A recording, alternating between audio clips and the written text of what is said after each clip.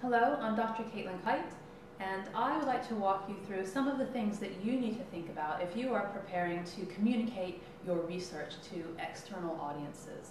I also think of these slides as Comms and Marketing 101, because these really are basic ideas that you have to think about in order to understand how to package up your message in a way that's going to be meaningful and palatable and interesting to a particular audience, and how you can ensure that that audience will actually be able to engage with what you want to give them. So the first thing to think about is what your product is. Now, I think of your product as what your particular area of knowledge is. So an example of that might be information about flood mitigation techniques. So perhaps you are someone working in geology or in engineering, and you know about flood mitigation, and so that would be your product. That's what you research, that's what you know about, that's your expertise that you can share with the world in some format or another. So once you've got that settled, you can be thinking about what your niche is. And I think about niche as the spin that you can put on that particular topic that is kind of drilling down into it, just taking a particular slice of it and thinking only about that slice. So rather than the whole area of that particular study, just one aspect of it that you can go into in a bit more depth. So working on this example, perhaps you think that you would like to drill down in to thinking about flood mitigation in farmland.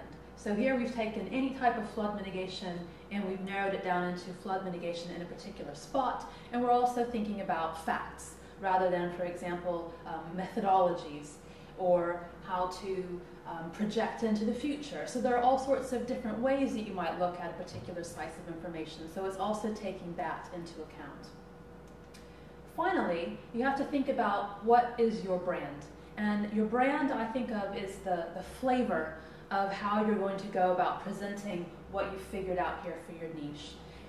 So for example, here you might be thinking about you and your research project collaborators are going to provide real-time updates on the latest advances in flood mitigation tactics. And you can see that this is much more specific than this, which is again more specific than that. And the reason that I've said here that you have to think about who is you is that maybe you don't have the time to do a whole lot of outreach on your own, and so you want to work together with your collaborators or your laboratory or research group or some friends that you're working with. It can be anyone, but you need to know if it's just you or if it's a group of you. Because if it is a group of you, then that would have a slightly different impact in terms of your identity. You might need to think of a name then, you might need to think about how you're going to go about doing that. So it's just good to be clear about who is going to be responsible for the communication. And that's what's reflected here where it says research project collaborators. So in this case, the you is not an individual, but a whole group of people working in this particular area together. So I think that this is the first thing that you have to do, because you need to know what you have already at your fingertips that you can put out into the world. Now, some people might argue that this is actually the second step, and that what I'm about to show you on the next slide is the first step. But I personally think that research communication is more likely to happen if you base it on something that you already have, and not flipping it around and thinking, what does someone else want, or what do I see as a gap in the world, and then having to work and do extra stuff to fill that gap. Now, if you want to do that, that's perfectly fine, and perhaps both of these things can happen at once. But I think for most people, it's much easier to start with what you've already got. So you might as well be thinking about what can you just do off the top of your head, and then build from there. So the next thing then is to be thinking about communications basics. And here is the really important step of understanding who your audience are. Now, your audience might be chosen by you. They might be chosen because there's a particular need built into a research grant, for example, or perhaps this is an assignment and you've got an advisor or teacher telling you that this is what your audience must be. Perhaps you're doing widening participation work, so you know that the audience are going to be children. There are all sorts of things that might lead you to automatically know who your audience are, and there are other things where you might say, actually I can pick from anything, which audience do I want? It doesn't really matter how you get there, you just need to understand who it is you're talking to so that you know how to talk to them and how to get at them in order to do that talking, and we'll come on to that in a minute. So in this particular case, again, building on the flooding information, You might be thinking that you're interested in working with non-experts, people who are adults, so that you have a certain level of knowledge you can assume there. And particularly, you might be interested in farmers. We know that farmland mitigation is what we talked about, and so of course it would follow that this is quite a likely and obvious audience. Once you know that, you can then be thinking not just, what's the appropriate wording to use, how much can I assume about what they already know. You can definitely build that into the wider idea of who is the audience. But you also then need to think, how can you connect with and how can you access these people? Because you don't want to be doing research outreach where you're producing a particular product that you've thought of and then only afterwards realize that actually there's no way to get that product to that audience, or to realize that that audience aren't interested in that particular product. So you do need to think up front, how are you going to be interacting with these people?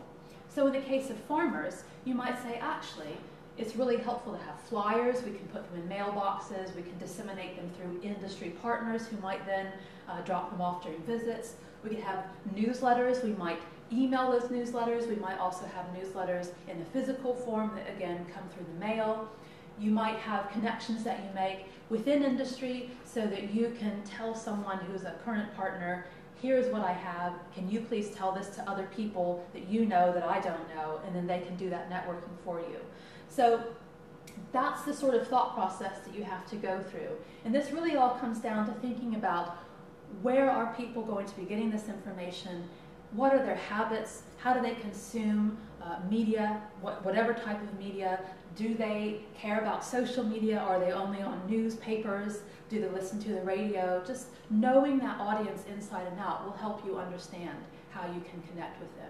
And also knowing your context. So there are a lot of people who do research where they're quite removed from their particular audience, and so they might need to have some intervening connections there, or some steps that build up to presenting the outreach. Or there are other people that are doing research with the audience, and they already have these connections. They know people really well, and then it's a lot easier to disseminate things. So you just have to bring your particular knowledge to this so that you can figure out the best answer for you. Finally, I think it's really important to be thinking about what you want to achieve. So a lot of people rush into outreach projects thinking, I have to do this because of a grant, I need to do this because everyone else does it, I want to do this because it's kind of fun, I'm already on Twitter, so I might as well tweet some things. But those are all valid. There are definitely reasons why you would have to start from that point if you do have obligations or interests.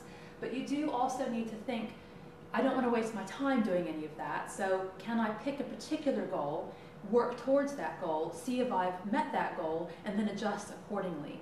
And I think the really important thing here is not just being able to report back in case it is something that you need for impact with relationships to grants and funding bodies and partners, but really it's thinking about your own time and using your own time wisely and investing in things in appropriate amounts of energy levels and financial levels, and just thinking about really what's practical. So here, for example, in this case, we might be thinking about preventing irresponsible water use practices, facilitating empowerment, changing voting practices, and seeking volunteers. So there's kind of an overarching theme here of having some social responsibility and taking research and making it useful, making it a tool for change.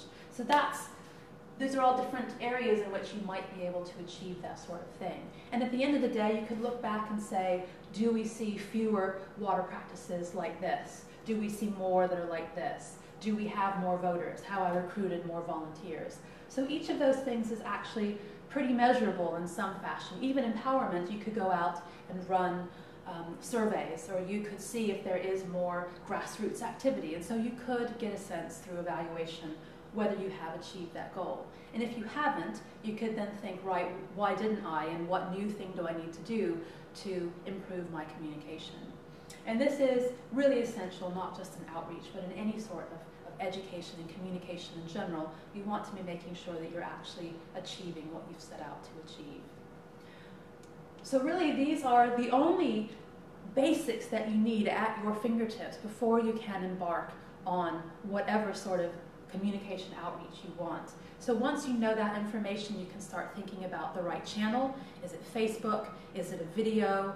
stream? Is it a YouTube channel where you're constantly updating? Is it a Twitter feed? What does it look like?